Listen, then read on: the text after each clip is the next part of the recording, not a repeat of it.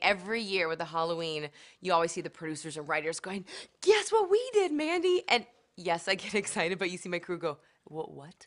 19? What are they dressed in? This is insane. Oh my gosh. Halloween on the show does not mean typical, I'll tell you that much.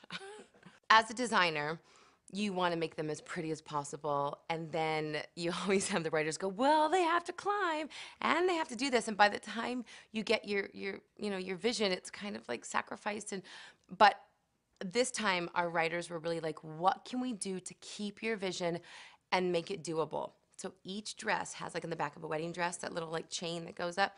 Each dress has a built-in chain.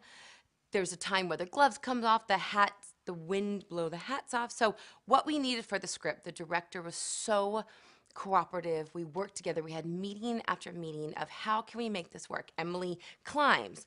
We have functioning buttons. Everything on their outfit works appropriately with the script's needs and the director's needs in a way that is still pretty. Literally everything on the girls, head to toe, except their shoes and socks, were made. Literally everything.